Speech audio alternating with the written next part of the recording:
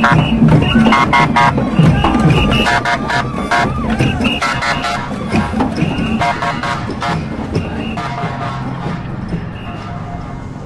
I'm Carl. When I was a child, my grandpappy used to tell me stories about the common groak.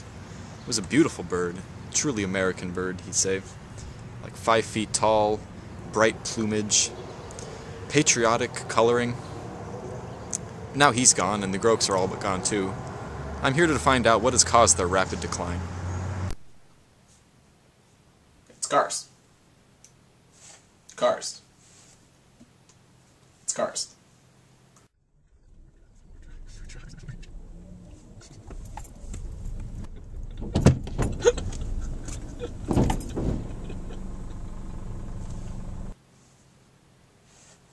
Cars.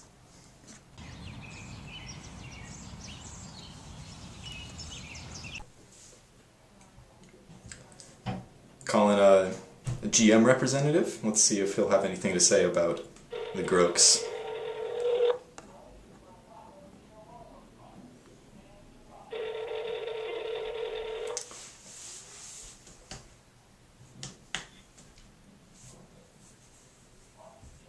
Hello? Hello? Is this Mr. Ramsey of GM? Yeah, that's me. Hi, this is Carl Schrader. I'm working on a documentary on Groaks, you know, the birds. They've gone into rapid decline, as I'm sure you're aware of, in the past 50 years or so, much of it due to crashing into cars, or cars crashing into them, rather.